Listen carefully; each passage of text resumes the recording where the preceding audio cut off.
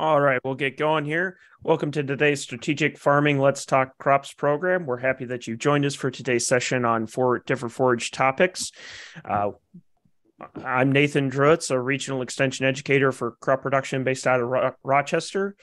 And today we're welcoming Anthony Hanson and Craig Shaeffer here. Anthony is a regional educator out of Morris, and Craig Shaeffer is our forage extension agronomist here for the University of Minnesota. Again, these sessions are brought to you by the University of Minnesota Extension with generous support from the Minnesota Soybean Research and Promotion Council, as well as the Minnesota Corn and Research Promotion Council. With that, I will turn it over to our speakers for today. We're going to start with Craig, if you want to go ahead and go first here.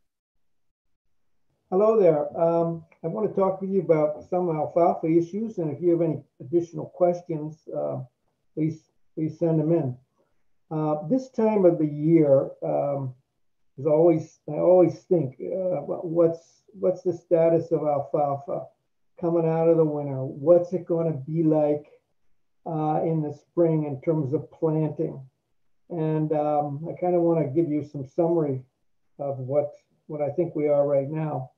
I think I wrote an article in December. It was called Let It Snow. And I didn't really anticipate that it was going to snow as much as it did. But it's good for alfalfa because we've had like 6 inches of snow or more, much more, in many areas. And this is really good because it protects the alfalfa plants from these variations in soil temperatures or air temperatures. So in terms of that plant, it's coming out of the most dormant stage that it normally is, like in January, can break dormancy if it warms up, but you see we got the good snow cover to protect it. And the other factor is our soil temperatures are at or near freezing right now, and some of them are thawed. Some of our soils are thawed. So I think we have no problem right now with alfalfa, projecting alfalfa winter hardiness. The other factors in the winter that are an issue are factors such as ice sheeting, and ice sheeting caused by accumulation of melted snow, for example, can be a problem. But with our soil temperatures high and the potential for rapid total thawing of the profile, I really think we should be in good shape there with very little ice sheeting this year, but it could happen. For those of you who are concerned about ice sheeting for alfalfa, we're really looking at 3 to 4 weeks of ice coverage causing injury, death to plants. Ice sheeting basically asphyxiates alfalfa plants. You get accumulation of ethanol and other compounds in the soil. I'd be surprised if we have as much ice sheeting this year as we normally do. Another thing that usually gets us this time of year going into April is heaving, and that's the jacking up of alfalfa roots. We could still have problems with that if we get with moist soils and freezing and thawing. Unfortunately, there's not a lot we can do about heaving once it happens. I can tell you that planting alfalfa with a grass is very beneficial in reducing heaving. But when it happens and when plants are heaved out more than an inch, there's usually issues with its survival, the plant's survival and productivity of the stands. So I'm optimistic about alfalfa this year. And going into the spring, it could be early. This could drag out longer than we thought, but I really encourage you to seed alfalfa as early as you can and take advantage of the growing season. You can get another cut in if you seed in April. In many parts of the state, get another ton of forage off of it. So be ready for seeding as soon as you can. Obviously, I think seeding alfalfa is more important than seeding corn, but growers will have different preferences about what they get in earlier.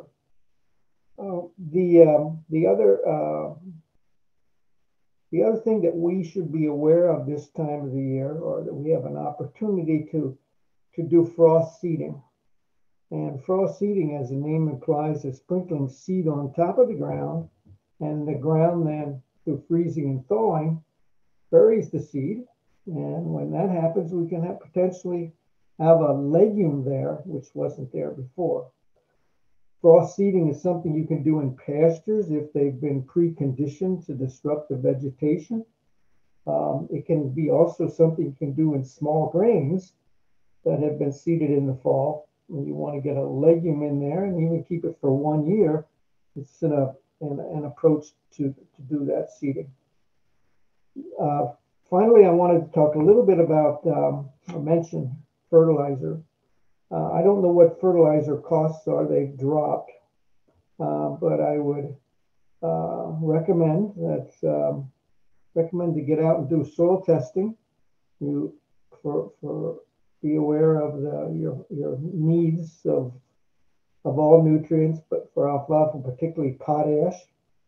And also be aware of your sulfur situation. If you have low organic matter soils, sulfur is an economical way to increase your yields. So I think that's where I'll stop, Nathan, as a general overview. And I'll turn it over to Anthony. All right. As we said before, if you got questions about anything here, make sure to put that in the Q&A box so that we could get those questions answered. So, yep, Anthony, you're up next. Sure. We're going to talk a little bit about what's going on with our alfalfa insects out there. Just a second here. There we go. All right. Nathan, are things showing up fine on your end there? You're showing us presenter mode at the moment. Oh, all right. Thank you. We'll get that swapped here. Okay, there we go. So, like I said, there you go. Oh, you're good. All right. We're always gonna have some, snafus when we're trying to figure out Zoom still. But yeah, no, we're gonna be talking a little bit about what's going on with alfalfa weevil, especially, but a little bit what's going on kind of the other insects out there, because that kind of relates in a little bit.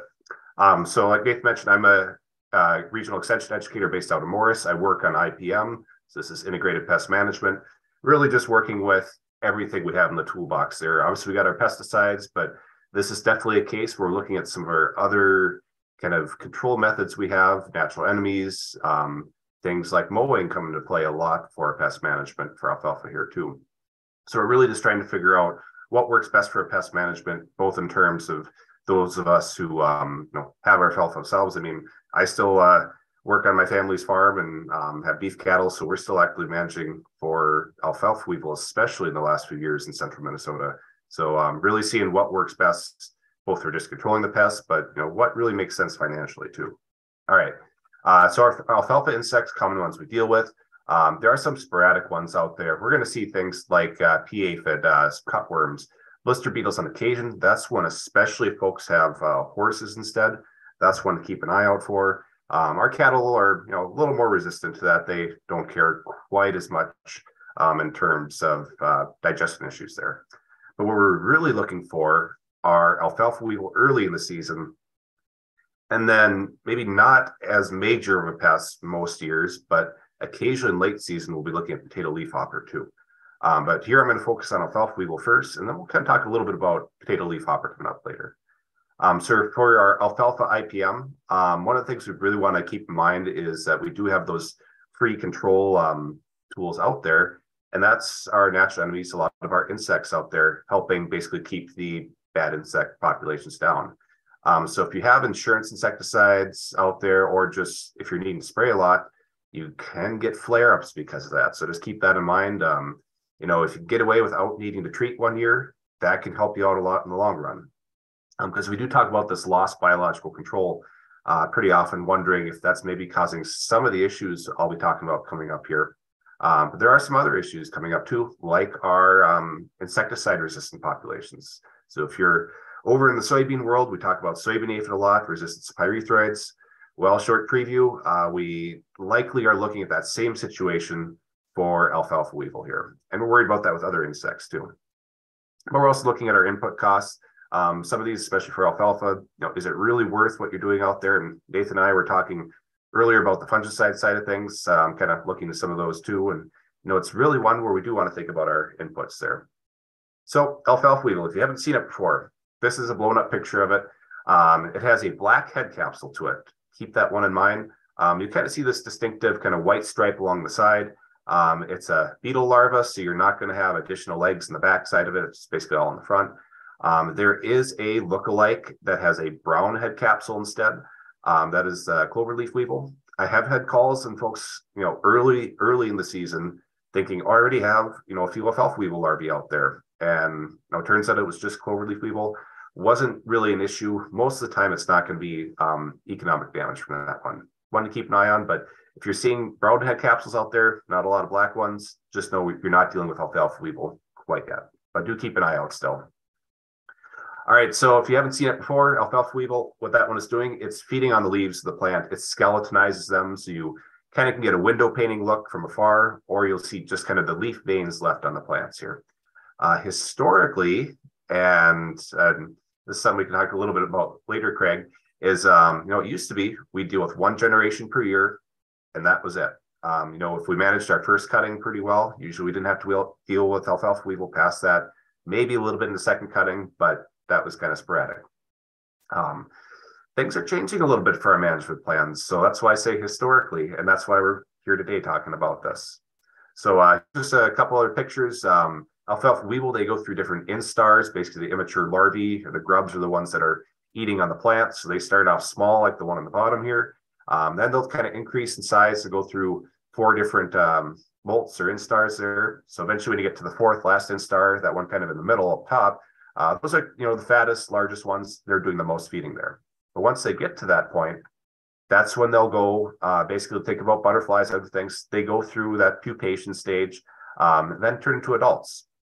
So that's happening, roughly, around mid-June into July or so. Then once they turn into adults, this picture I have up in the upper right, they're basically not feeding anymore. They go into basically summer dormancy, and they're not laying eggs really until the next year. Now, there may be some changes to that too, but I bring up the adults because I also get calls sometimes. People are out there sweeping with a sweep net, and they'll find high numbers, they say, of alfalfa weevil, and I have to ask them, like, are you finding adults or larvae?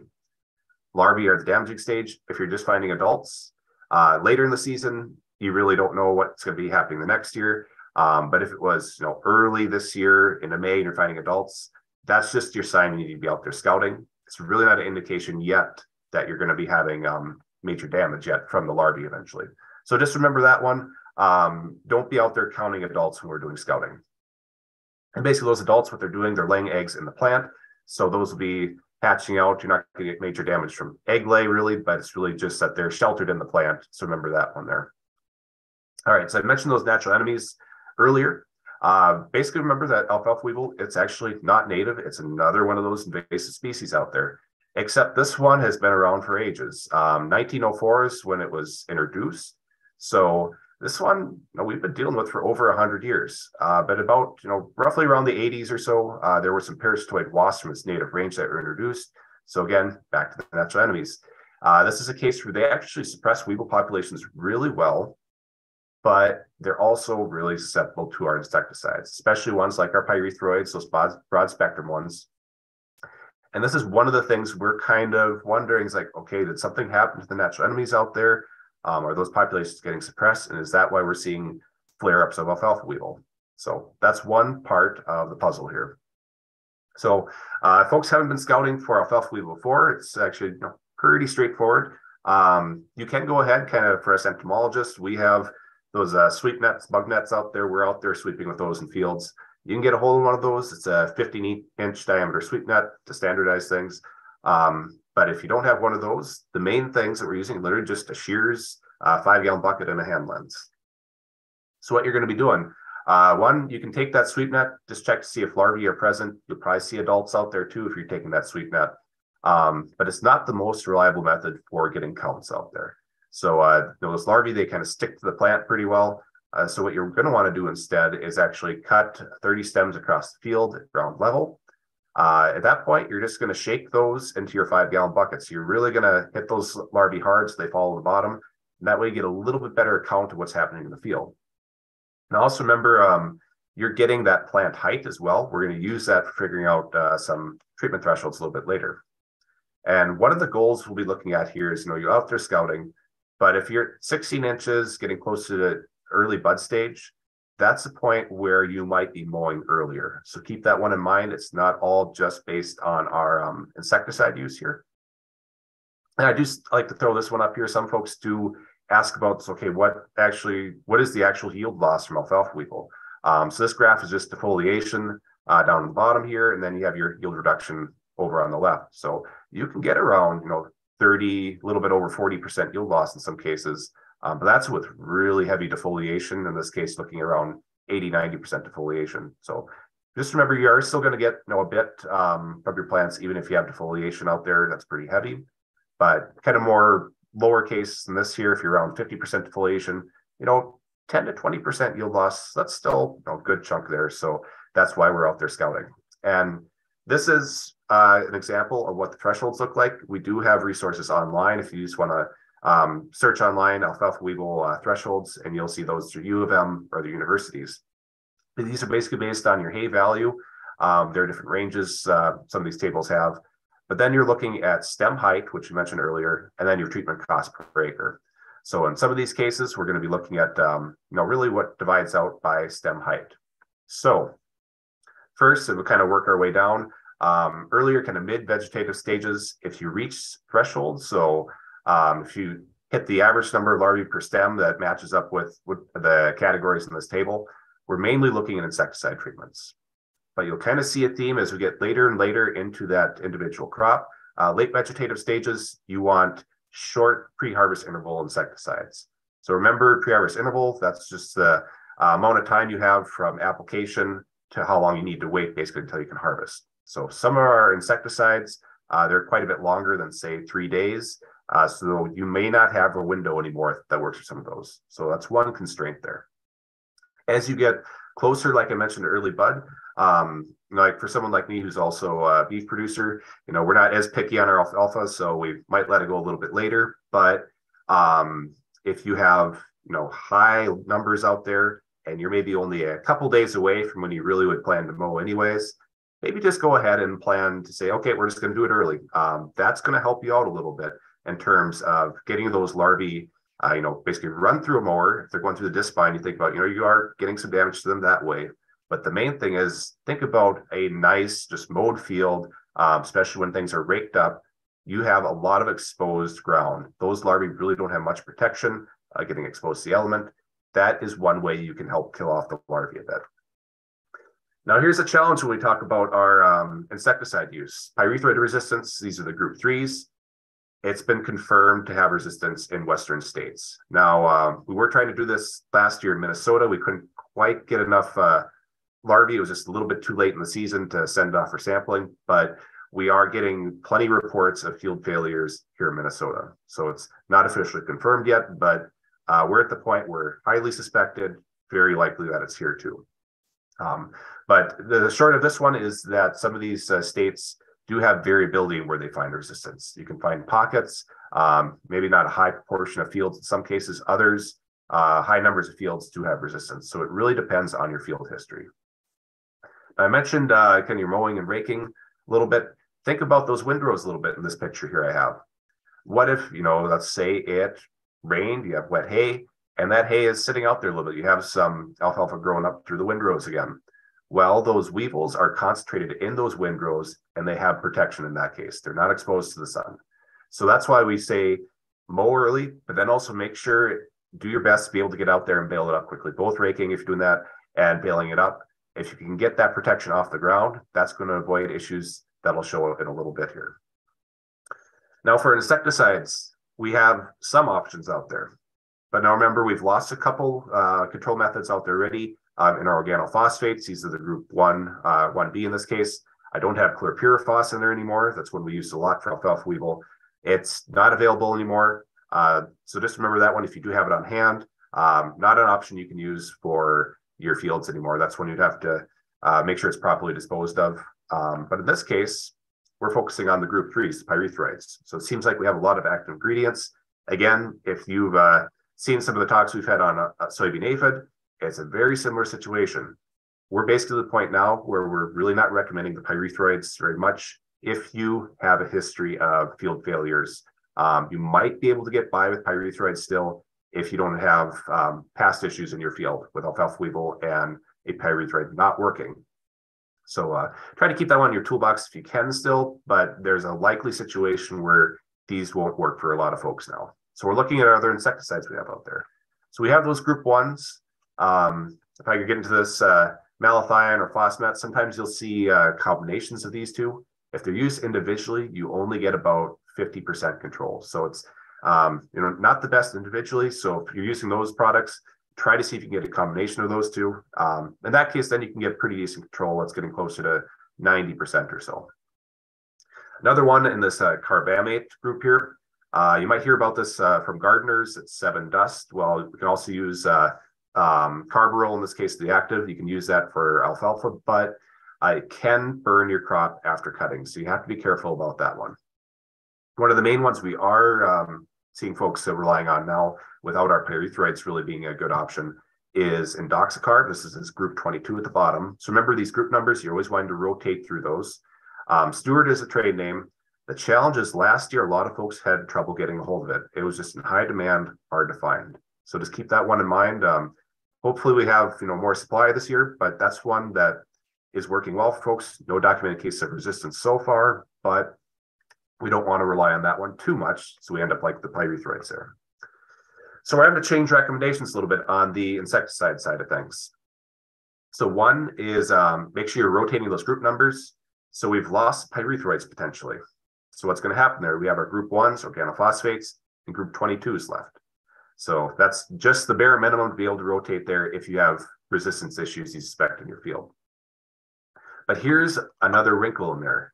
One of the new recommendations coming out across the US in our region is that you don't apply that same group within 3 years. So if you apply a group 1 this year, then you have to wait 3 years to be able to apply that one again. So what happens if you can't use your pyrethroids, you have resistance there?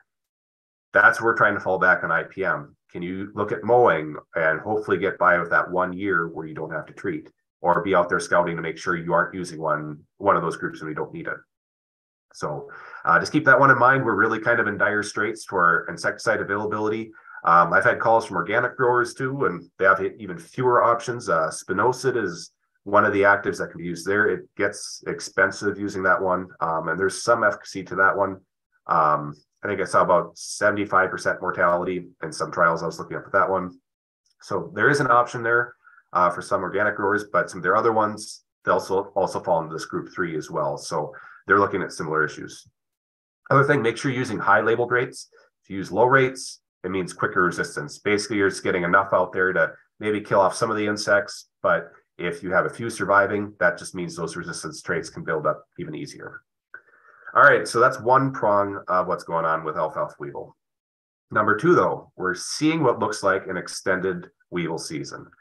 So these are just maps I tend to make up every year. It's degree days like we do for our crops, except we can do it for insects. So what's happening is over the season, you're going to get development. You're going to go through all those different instarts of the larvae. Once you hit the pupal stage, that's when we say you can end scouting. Basically because this is a 1 generation per year pest. Once they get into that pupal stage in the summer adults, they're inactive, not feeding anymore. So in this map, this is about June 2nd, and then we'd say that's roughly around, close to our border at that point is when folks wouldn't have been able to stop scouting in that case. So what's changing there? Well, here's a couple fields I had in West Central Minnesota, a little later in June into July, when we should have been done with our weevil season. So over on the left, this is by Morris here. You can see what happened in the windrows there. We're getting patches like this where we had heavy weevil feeding. This is one where even though they managed to get things baled up relatively quick, there's just enough kind of regrowth going on, or enough time in there that the weevils are feeding on the regrowth, and that affected that crop where we had pretty severe stand issues there. Now over on the right, this is kind of a combination of drought issues and weevil feeding I saw by Alexandria. This is one where the whole middle of the field looked like it had heavy weevil feeding, plus just the dried out area of the field too. So in combination, we're seeing some issues, but that Alexandria field was literally, I think it was July 1st or 2nd. and usually you wouldn't see issues that late. So what it's looking like is we have a different strain coming in potentially. There could be some overwintering things where I know Craig was talking about our snow cover, great for alfalfa, also great for the insects overwintering in there. It really hasn't gotten cold enough to kill off something like alfalfa weevil, unless you had a bare exposed ground. But in this case, we're kind of looking a little bit more at this western strain that's coming in. And what happens is we have an eastern strain in Minnesota typically, this newish strain to Minnesota at least. What happens is they tend to have a little bit later of a season, maybe 1 to 2 weeks later than what we used to deal with. So that kind of matches up pretty well with the reports we're getting that people are having more issues with weevils and a longer season of issues there. So it's really kind of complicating our normal management tactics where we'd say focus on first cutting. Once you're past that, you're good. Not so much anymore. It's looking like first and second cuttings we're running into issues. So combined with our resistance issues, that's really getting into a perfect storm with alfalfa weevil there. I do want to mention briefly potato leafhopper. This is one that is another pest that we deal with. It's migratory. It blows up from the south. So basically what happens here, it becomes a late season pest. It takes time to build up in our fields. But one of the things is that it really kind of depends what you're looking at in your fields if you're going to see issues with it. There are resistant plants out there. Basically, they can tolerate a higher number of plant hoppers out there. But both for potato leafhopper and alfalfa weevil, one of the other things you can look at are your grass mixes you include with alfalfa. If you have orchard grass or other things in there, if you don't have a pure stand of alfalfa, that helps keep the numbers down. You don't kind of get that critical mass of just a great resource all across the board of the field. So it kind of helps dilute the numbers out a little bit.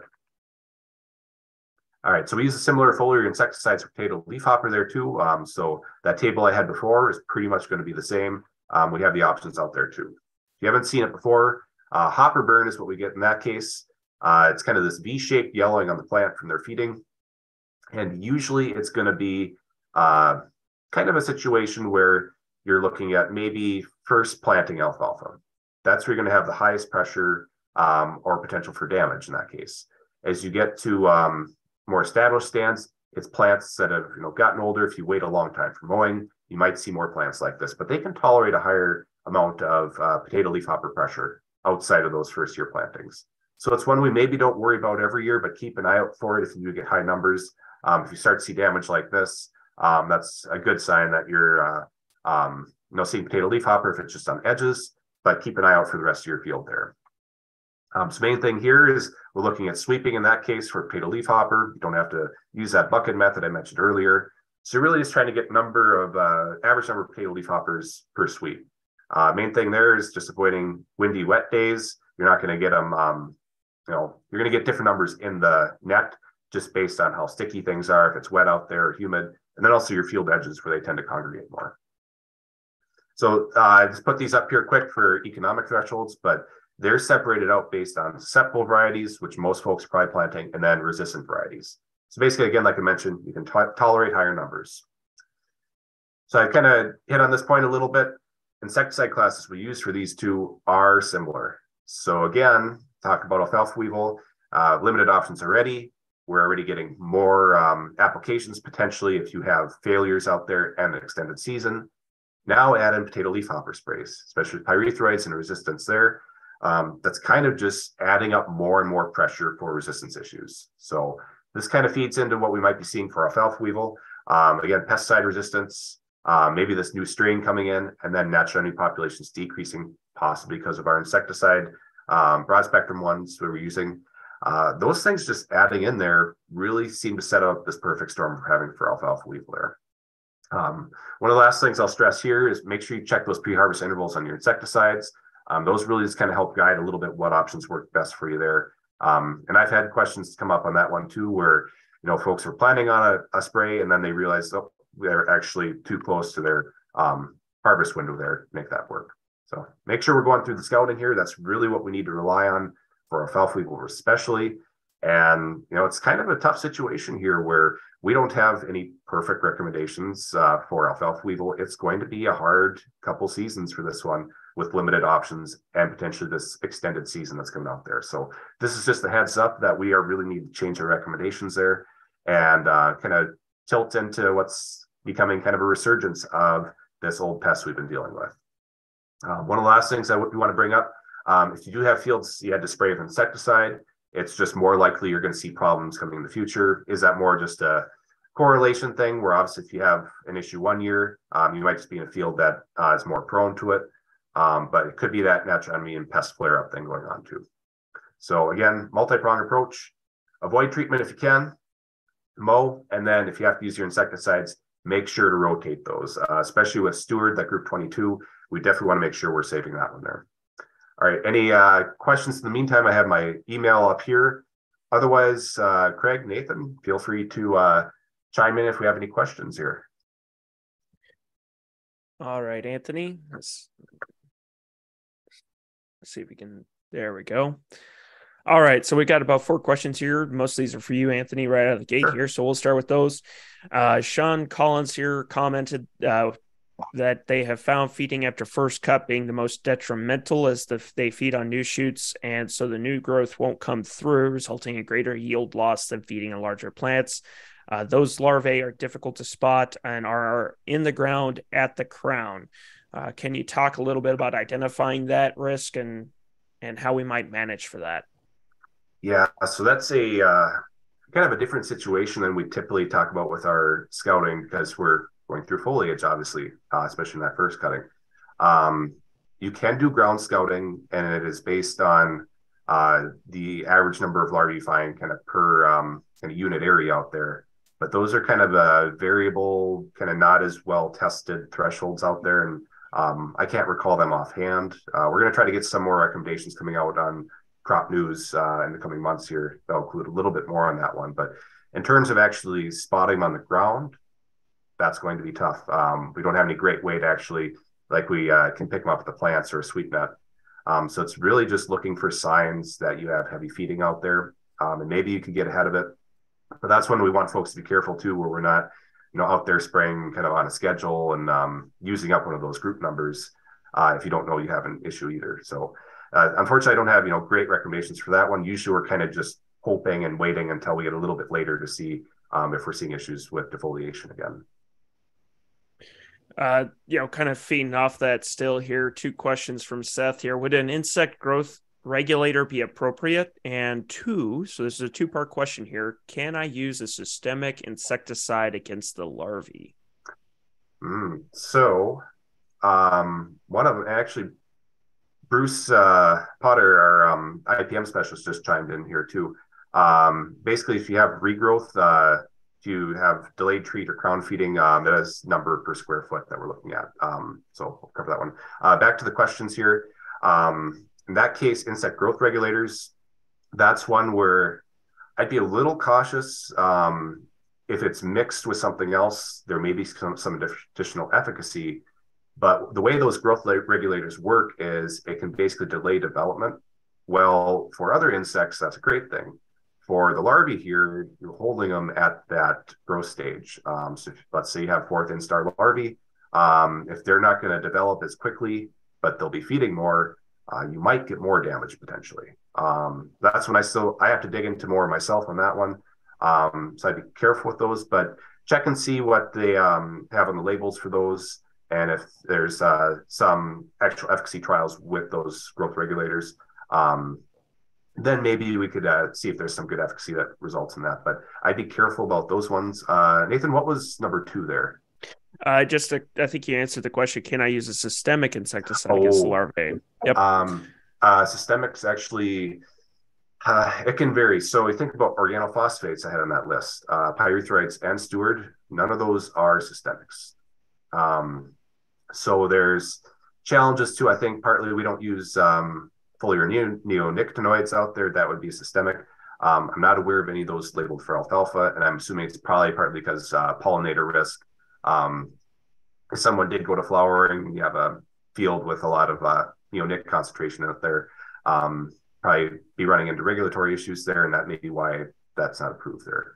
I can't think of any offhand that are systemic that would work in that case there. Okay.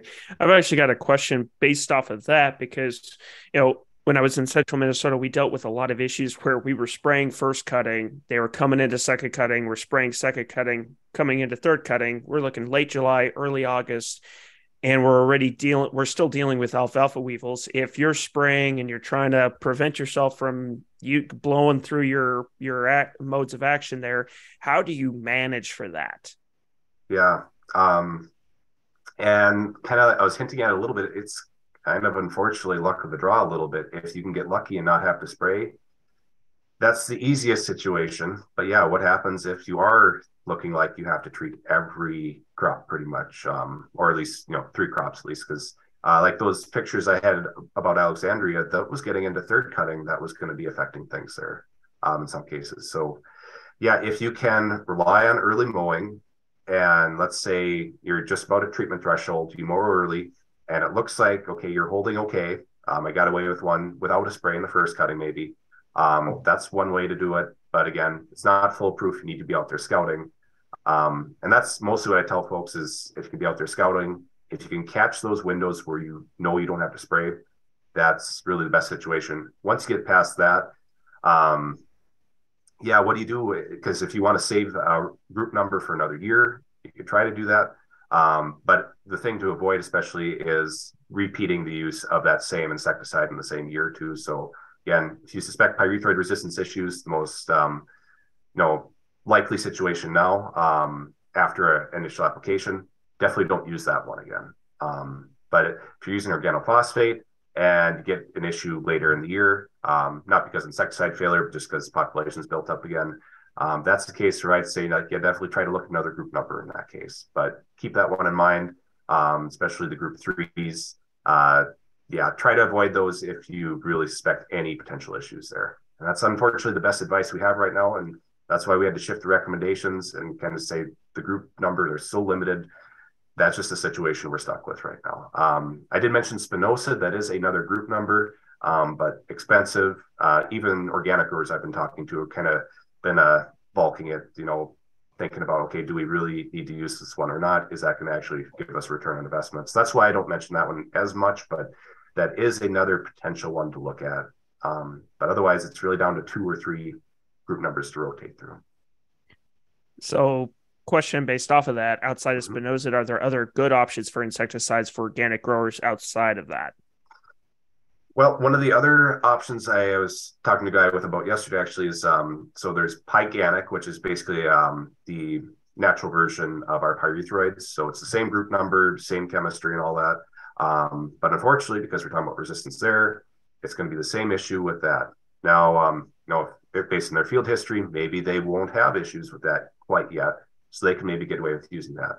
I also did see some of the products out there will have the pyrethrin, that's in that pyganic product, plus other things like neem oil. That one could help out a little bit too. I've seen those some trials with that one that have worked to some degree there too. So it's basically for those growers, it's kind of those 2 options, spinosad and then a pyrethrin product that might have some other mixtures in there too with things like neem oil.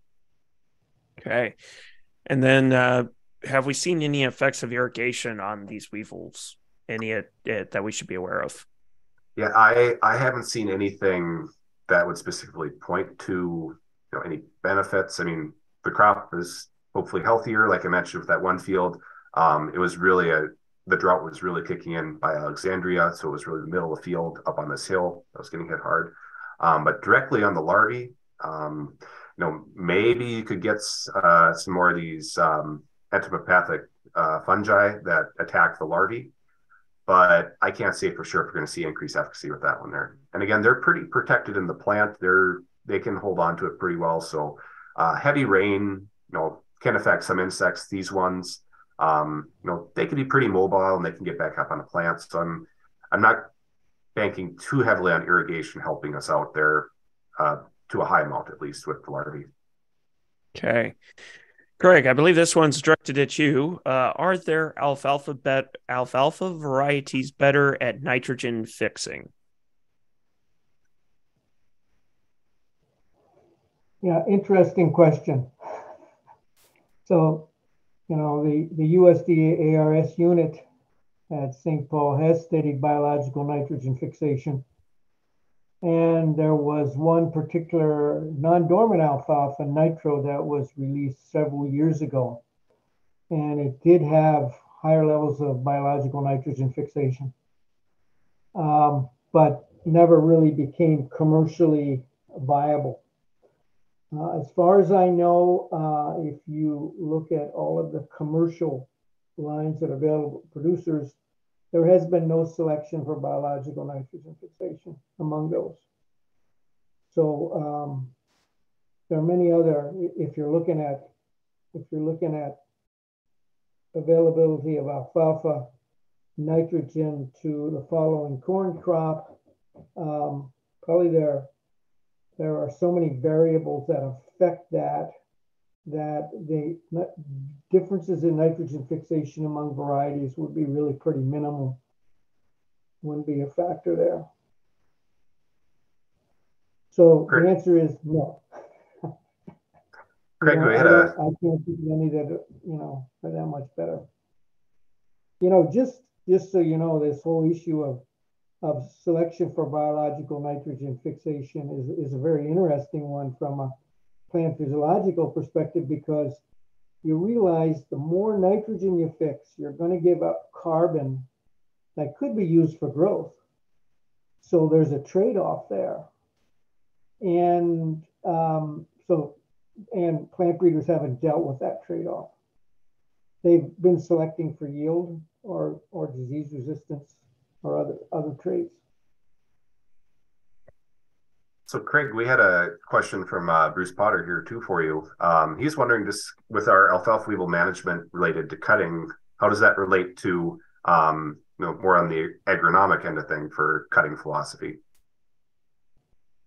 Well, I was thinking about this very issue because we have been promoting harvesting of alfalfa at a bud stage to early flower, and we really focused a lot on the dairy business, dairy industry, trying to get high digestibility, high protein.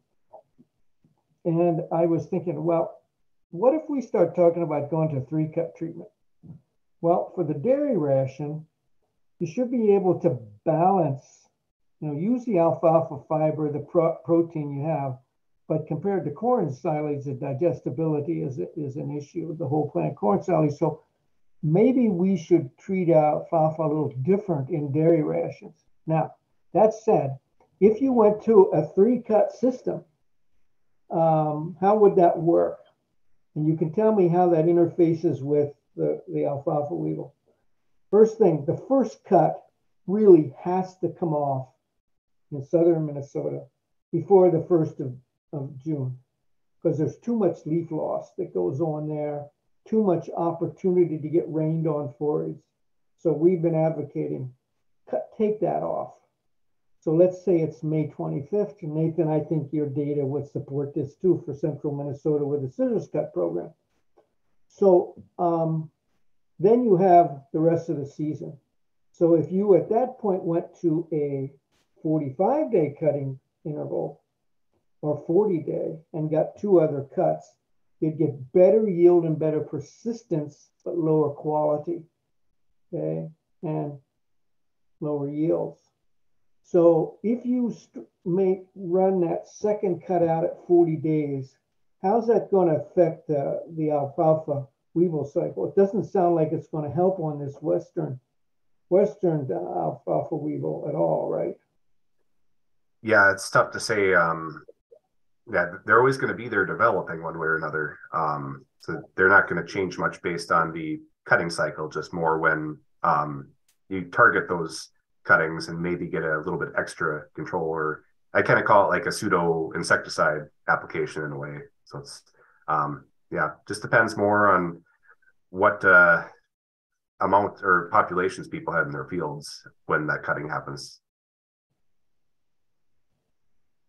Well, and something here, I've got a kind of a question related to all of this, because we're looking at mowing And, looking at some of the fields that you have there, Anthony, on some of those pictures where it's clear where the windrow, where the forage sat after mowing, they're feeding underneath there, and that's where you kill those plants. How do we manage our mowing width so that we still dry down in time, because we want to get that off as soon as possible, but also open up that underground canopy? So this goes for Craig too. How do we manage that so that we could get the maximum kill on these alfalfa weevils, while at the same time still being able to get forage off or alfalfa off in a manner and get it at a moisture that we could put it up safely for feed? How do we balance that out? Do you want me to respond? Both of you, if you can. Well, so I saw that picture that he showed with that the alfalfa stems that were left in this regrowth in the field. And I think, what the heck happened there? Well, the weather happened. Someone didn't time things properly. There's a lot of interactions. I really think that we ought to be promoting as much as we can strategies like baleage, where you can harvest the forage off at higher moistures. Let's say it's 40 to 60% if you want to make kind of a hay or chop as haylage. So what you could do is on those fields where you have a weevil population, is make sure you target those to get off early or as soon as you can after cutting. And baleage, depending on the weather, of course, maybe the morning after you can harvest it, you can get it off the field. So you can avoid the weather damage. And that's, that would be my approach to get it off. Now, you put it in a wide swath. When you run through your conditioner, you get it drier quicker. Maybe you don't have to turn it, or maybe you turn it once, but the key is monitor the weather and then get that off as quick as you can.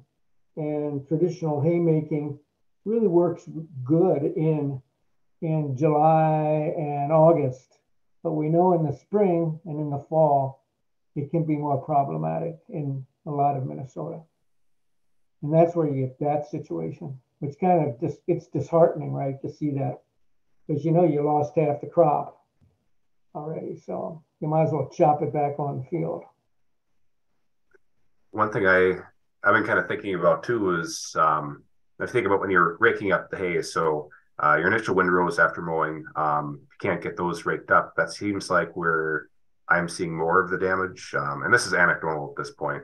But if it's a point where you at least manage to get it raked up, combined into one there, but then think about it's kind of fluffier. It's still some air exposure going in there. That if you could at least get to raking first, I'm wondering if that might have some benefit compared to when you're kind of just stuck with right after mowing and you really can't get out in the field do anything.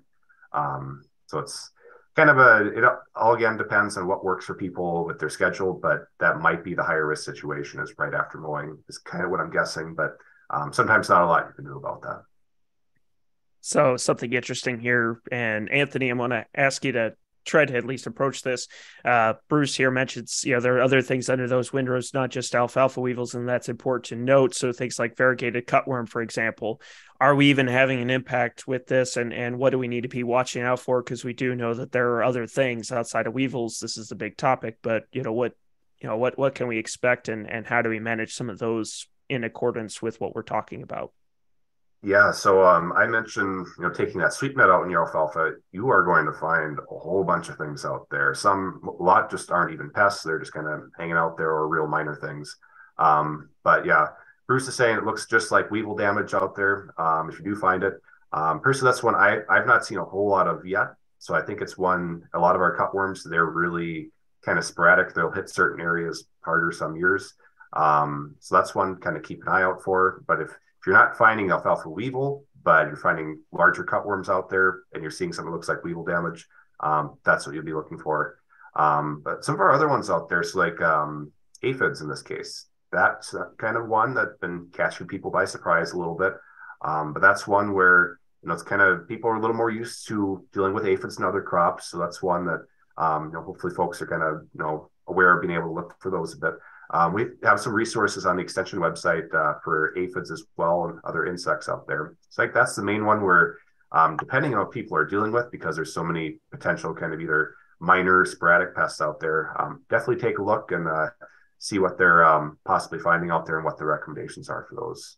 Because there's potentially a lot we could walk through with those ones there. Well, and Craig, this brings up an even more interesting question based off of that, at least more interesting for me, which is what do we do in these cases where we're, you look at some of those pictures again, where in that windrow, clearly we've got feeding underneath and it's clearly killed the stand underneath where, where that field is 30% missing. What is our management looking like? What are we going to do in those situations? I know some growers have talked about they just went out and they plowed up a second year stand in near Pine Island. It was on their second year. They already plowed it up because they saw this. So what is our recommendation in this case? Can we plant grass strips? Is that going to help us out, or are we just better off plowing that under? Yeah, interesting question. And I hate to have to deal with this kind of situation because it's not the whole field that's damaged. It's a small area of the field. Those windrows, I don't know how far they were apart, 30 foot apart or something like that. What you can do, depending on your long-term goals, is you can go in and seed a mixture of red clover and ryegrass, annual ryegrass or Italian ryegrass. That's one option to put in there. And then I always worry about, am I going to do as much damage to the existing plants when, by doing this as I'm gaining? So you would need to time it in a way and perhaps do it right after the one of the cuttings occurs. You could, while the plants are kind of just stubble with no regrowth. But that's what I would do if you want to salvage it. Go through, I would use a no-till drill and drill right over that strip. Okay. Well, I've only got a few questions left here. So again, if anyone else has questions, please put that in the Q&A box. Craig, you mentioned ice sheeting. How do we manage ice sheeting in this instance if we do run into it? We do have a lot of standing water in fields as well as some ice in southeastern Minnesota, especially. We're thawing out quickly and not draining off very quickly. So are there concerns there, and what should we be looking for? Well, like I said, if you get the coverage and for alfalfa, if it lasts for 3 to 4 weeks, you got a real problem.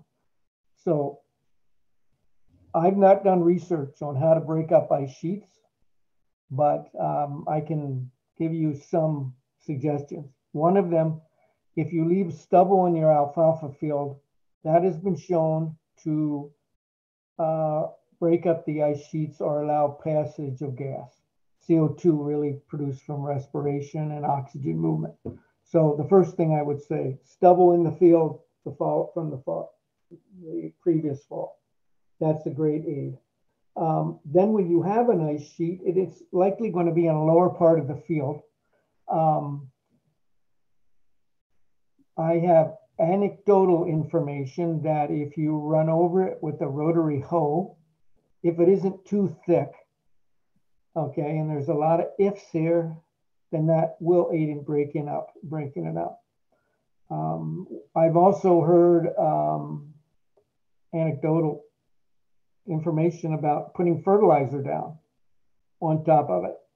Put down potash on top of it, and it does take a lot of potash to break up ice like that, though.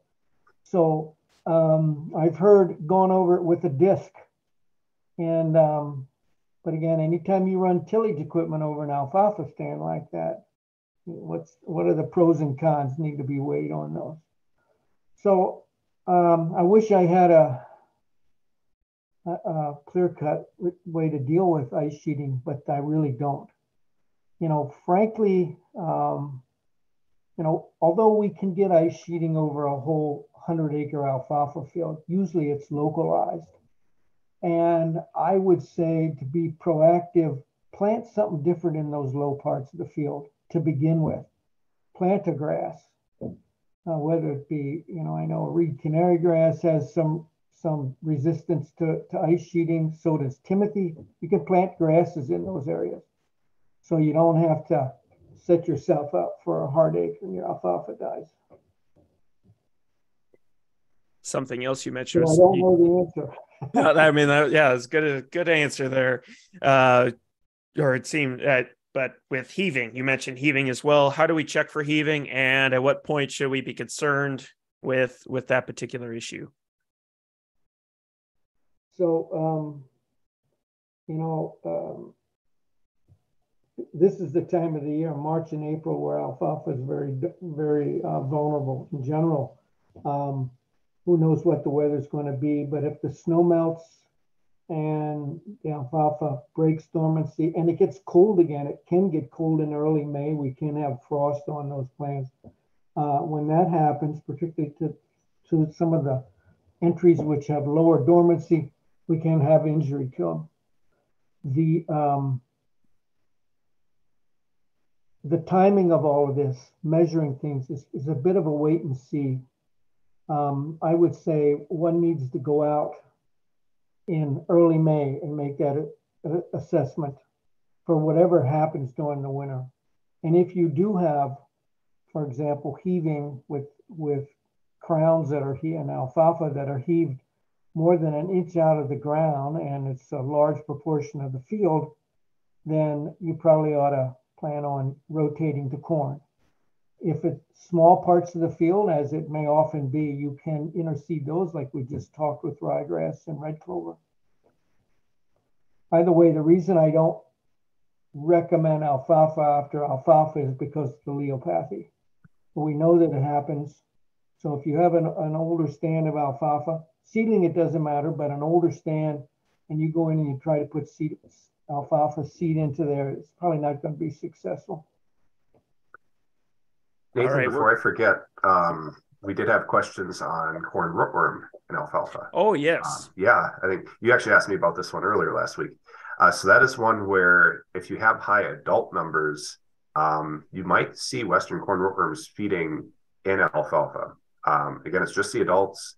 They're not getting into the roots on your plants or anything like that. But if you have that high of numbers, definitely just keep in mind that, next year in that field might be high risk corn rootworm. But more likely, it's just saying that you also have high numbers and you're nearby corn too. So probably a good indicator. It might be time for changes in management for that one there. But alfalfa, you should be pretty safe there. You need a pretty high amount of foliation to actually justify treating for those adults. In most cases, I would say it's probably just going to be nuisance levels, but people have definitely been calling in, seeing adults feeding out there at least. All right, we're coming up on time here. Anything else for the good of the cause? All right, here nothing. Thank you for everyone here today for attending this Strategic Farming Let's Talk Crops program. Again, to our sponsors, the Minnesota Soybean Research and Promotion Council and the Minnesota Corn and Research Promotion Council for sponsoring this here today.